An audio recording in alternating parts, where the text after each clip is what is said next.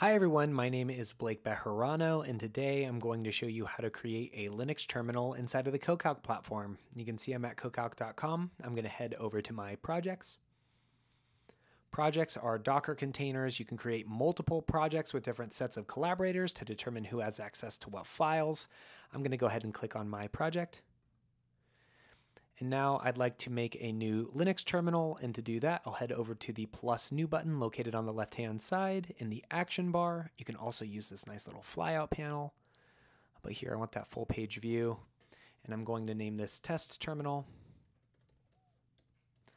And now I can scroll down and click Linux terminal, and this will create a fresh new terminal for me to be able to use any of my favorite Linux commands. ls, maybe I want to use top.